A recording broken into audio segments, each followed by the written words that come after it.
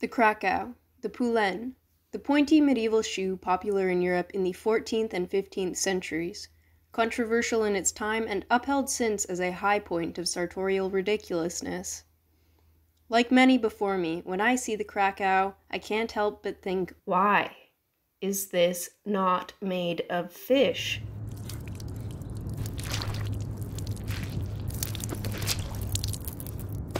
Oh, blow the man down, bullies, blow the man down. Today I'm showing off my medieval turnshoes made from salvaged carp leather. This project is far from artisanal shoemaking and is absolutely more in the costumey DIY Ren Fair sort of realm, but I'll still do my best to explain how my novice improvisations may differ from original medieval shoemaking practices. Finally, before we dive in, I need to say that there is zero actual evidence for a fish leather crakow ever having existed, but I really wanted there to be, so I did a lot of research and I compiled some amusing arguments, along with some slightly disturbing things I learned about medieval leather. I'll share those with you toward the end of this video. Give me some time to blow the man down. First, some background. The words poulaine or crakow actually just refer to the long pointed toe of a shoe. This style emerged at the end of the 14th century, but became really extreme in the 15th century. The 14th century is often cited as the period when regularly changing fashion really became a thing in Western Europe. In menswear, that meant short skirts and pointy shoes, and not everyone was pleased. The points on shoes could reach 2 feet in length, and they were seen by many as excessive, if not outright obscene. Several states passed laws restricting the poulaines. Medieval sumptuary laws are often about reinforcing class boundaries and Christian morality through dress, but this 1463 English statute is very much about economic protectionism as well.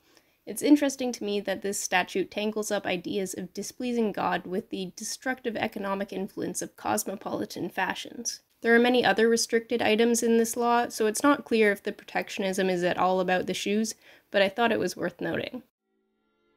The commons of this realm have worn and daily do wear excessive and inordinate array and apparel to the great displeasure of God and impoverishing of this realm, and to the enriching of other strange realms and countries, to the final destruction of the husbandry of this said realm. No knight under the state of a lord, esquire, gentleman, nor other person, shall use nor wear any shoes or boots having pikes passing the length of 2 inches, upon pain to forfeit to the king, for every default 3 shillings and 4 pence.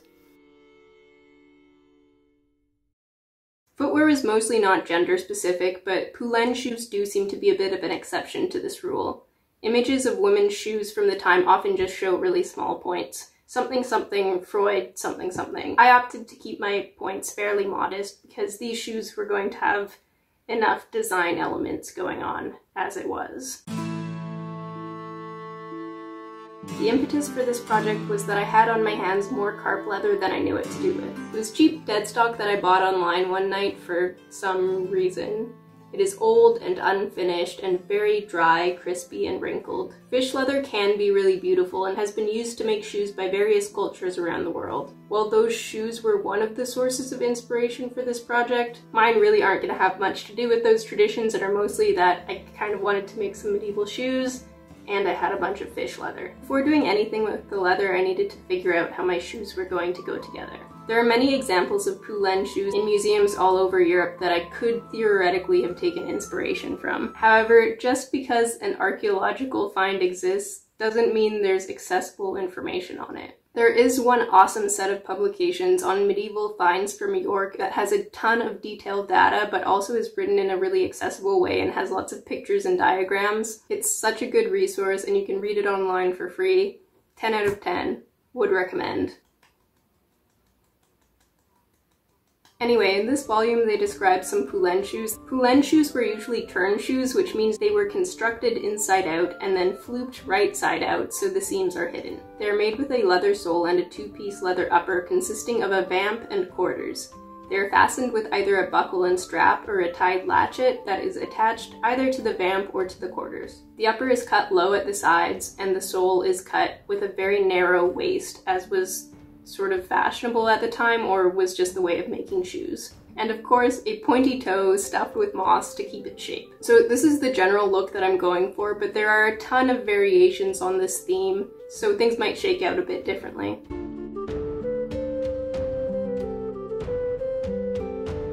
To make a pattern, I used the definitely period tape method. I taped up my foot with masking tape. I then used a marker to draw on my foot where I wanted the upper to meet the soles and where I wanted the pieces of the upper to be cut.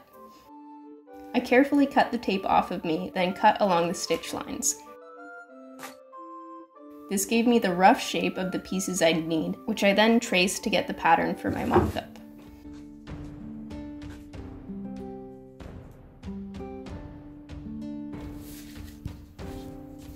My mock-up was made with some heavy canvas left over from a performance piece I did in art school.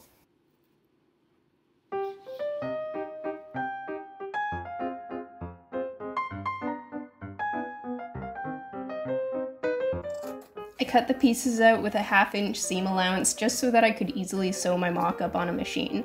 The seam allowance on the final shoes would be different depending on whatever stitches and construction methods I decided to use.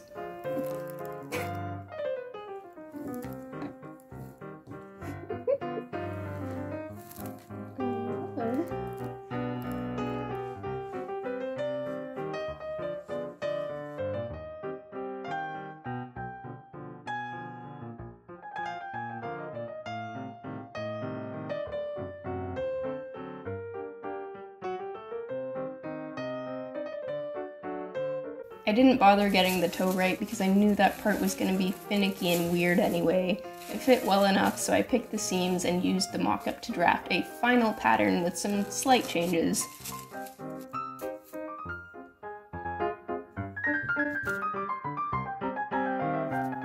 I had a hard time figuring out how to restore this stuff, or if it was even possible, because most of the information I could find was geared toward people who want to take really good care of really nice leather, rather than me who just wants to breathe a wretched semblance of life into these dried up husks. So I improvised, and I'm sure I did a lot of blasphemous things. I used vinegaroon to dye my leather. It's an old-fashioned iron-based leather stain that reacts with the tannins in the leather to produce a strong inky black. Tannins are astringent compounds found in oak bark and other plant sources, and they were the key ingredient in processing medieval leather. Leathers produced with plant tannins are called vegetable tanned, and they are still widely in use today. My leather, however, is probably chrome tanned, which is a modern industrial tanning method. It doesn't have any tannins in it for the vinegaroon to combine with, so I decided to fake it by soaking my leather in a bath of tannin-rich sumac first. I then painted on the vinegaroon, which is a solution of vinegar and iron nails.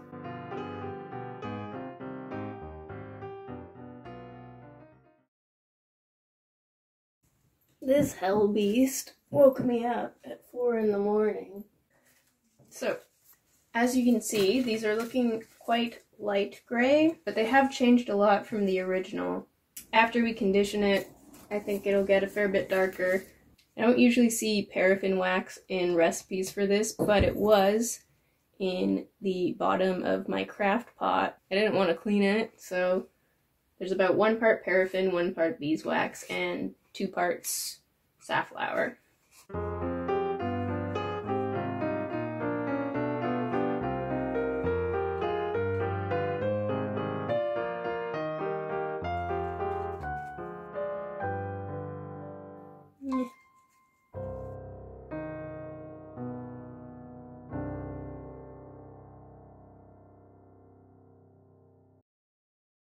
Alrighty, so I have my pieces of fish leather ready to go now, I think. They are absolutely terrifying. They look like something you could maybe make like an orc cod piece out of. But like, look how far we've come. This is actually like leather. I'm just gonna go ahead and make the shoes now, I think. I had to cut the pattern down the center of the vamp so that it would fit on my skins. Even still, I clearly had a hard time laying everything out.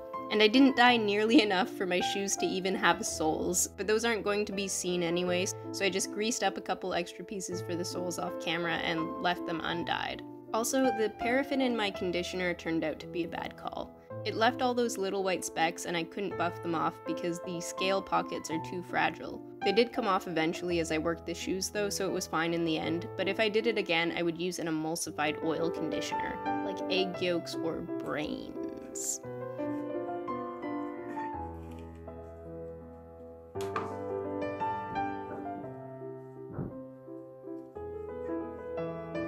I stitched up the divided vamp and then began figuring out how everything else was gonna fit.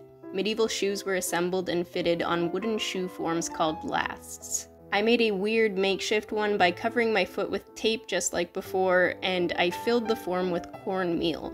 This gave me a foot-like thing that was the volume of my foot, but it could be smooshed into a slightly different shape, which would make it easier to stitch that narrow waist of the sole. And while I liked this idea, I ended up only using it as a guide for the fit and just stitching everything together on the table. For the upper, I just used normal running back stitches. Normally leather is stitched by pre-punching your stitch holes with an awl and then using a needle or even a boar bristle to do the sewing. My leather was thin enough though that I didn't need an awl, but I did use this clip thing to help me pull the needle through when it got stuck, and it was pretty slow going. I then packed up all my belongings, said a few goodbyes, and moved across the continent. Look at me. Look at me. Okay then. Bye. I must go. You're not fooling anyone. There's too many cats in this house.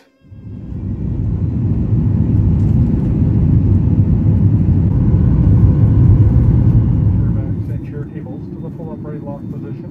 Please ensure any hand luggage is now safely stowed either underneath the seat or front of you. Now that you've come this far on the journey with me, I think you deserve some answers, some theories, some facts spewed at you in quick succession.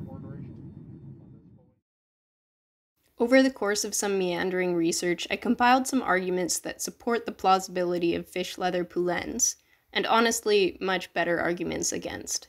So I'll share those with you now, but if 6 minutes of crackpot theories about something ultimately really inconsequential is not what you're here for, skip ahead to the next timestamp where I will hopefully be finishing these shoes.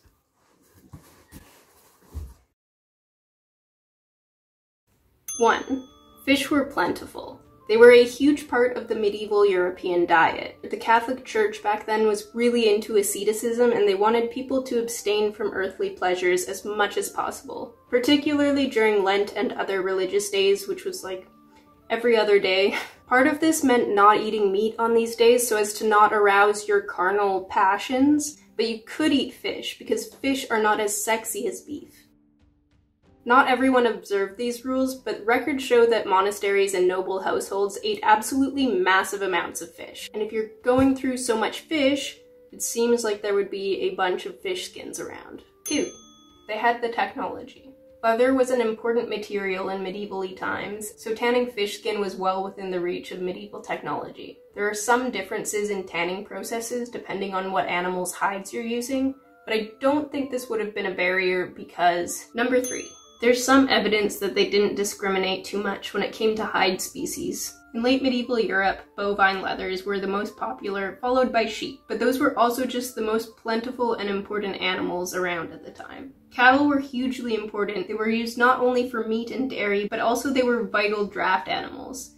And sheep wool was one of the most important commodities in all of Europe at the time. The next popular leathers were pig and goat, and then we don't have a lot of other extant pieces of leather. But what we do have are the bones. The bones of fairly diverse species have been recovered at the sites of medieval tanneries, as well as in other places, but with marks consistent with having been skinned or otherwise processed for hide use. Deer, wild boar, horse, and pretty much any other common domestic or game animal are all represented in these finds, which of course also includes a healthy amount of cat and dog remains. Cat skins especially seem to have been harvested for their fur. This is actually supported too by documentary evidence of the exportation of cat pelts from England to the continent, and at least one mass harvest of urban cats. And I haven't seen an indication that cat furs were a prestige item. Rather, it just seems that they were a replacement for costlier furs, While we're talking about fur here and not leather, I think the general principle of use what's available, even if it's the skin of an animal, kind of suggests that fish leather might be absent from the archaeological records simply because it breaks down quicker. I don't really know why, but I read it in a paper, so there. Archaeologists may be biased toward bovine and caprine sheep leather. Why would you pull something out of the ground and assume it's something else? I don't think it's unreasonable to assume that there are probably more bits of horsehide and dog in museum basements than they're aware of. 6. Fish shoes are part of the traditional crafts of nearby peoples. The Sami, it's pronounced Sami, as well as the Icelanders have at least recently made fish leather shoes. In Iceland, this tradition probably goes back at least to the 17th century. I've seen one claim that it was brought to Iceland by the Vikings, but I haven't been able to back that up at all. Perhaps they were part of a wider tradition of fish skin use that extends to other parts of Europe. Additionally, I feel like I might be missing out on a whole bunch of research since I only speak English. There may well be fish skin poulaines shoes hiding in Danish and Icelandic databases. Anything is possible. Which segues us nicely to the arguments against. First, take a little breather, refresh your tea. 1. There's no extant examples of medieval fish leather. Pretty simple. 2. Cows and sheep were also plentiful, and unprocessed hides probably weren't a particularly hot commodity. Especially in the 14th and 15th centuries, the population of humans in the region was reduced quite a lot following the Black Death, so the ratio of humans to useful animals was probably quite high on the human side. Unconventional large animals like deer seem to have been processed a fair bit for their hide, but a small fish just might not really have been worth it. Number 3. There's no documentary evidence. And there's no documentary evidence for a lot of day-to-day aspects of life in the Middle Ages, so that's not too weird. What gets written down is mostly about kings and Romans and anti-Semitism, but since we've established that there likely wasn't a demand for any and all animal skins for the supply of leather, it follows that if fish skins were used at all, it would have been for their unique fishy properties. Aesthetic uses might show up in art then, and technical uses might show up in inventories or technical texts. And as far as I can tell, they don't. The closest I've seen is a reference to Merlin wearing a doublet of snakeskin. Actually, I don't know if the snakeskin jacket belongs to Merlin or Arthur or someone else in the story. I can't read Middle English, so I don't really know what's going on here. Number something. Local traditions seem to be specific to the north. Iceland has a strong tradition of fish shoes, but these shoes are reportedly rawhide, which just would not hold up at all in the mud. The Sami have also traditionally made fish shoes, and I don't know the details of those because frankly, I've just sort of hit a wall, and I don't even like reading, so I don't want to do it anymore, and I'm gonna make these shoes no matter what. So my verdict as a volunteer professional amateur historian is probably fish skin poulaines were not a thing. What shall we do with the drunken sailor? What shall we do with the drunken sailor? The stitching of the soles is where things really diverge from bespoke cordwaining, if you somehow don't think they have already.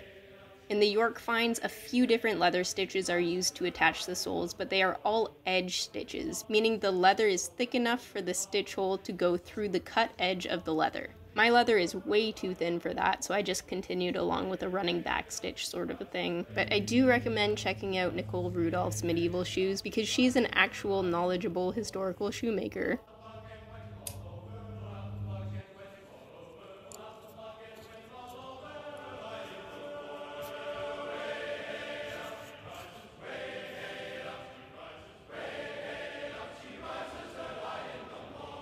And then came the flooping, which I've heard is more dramatic and challenging with thicker leather, but these turned no problem. I stitched on a latchet, and that was that. While I like to make fun of myself for being former art school trash, I do appreciate the lessons I learned there. One lesson is that making is a kind of thinking. When you make something, you enter into a kind of conversation with the world, and that conversation going somewhere worthwhile has less to do with the validity of the idea you start with and more to do with how open you are to keeping that conversation going.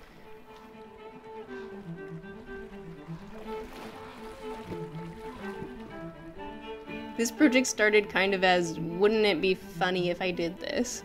But through spending the time and doing research and experimenting materially, I learned different things about medieval culture than I might have if I just reconstructed something the right way.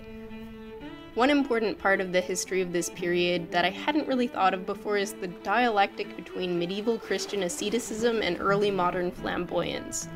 In the medieval context, fish were really representative of that traditional Christian set of customs, while shoes were the site of the new frontier of secular culture to such an extent that they were even legislated against. And these are stupid, not very useful, not historically accurate shoes, but it's nice that they contain all that.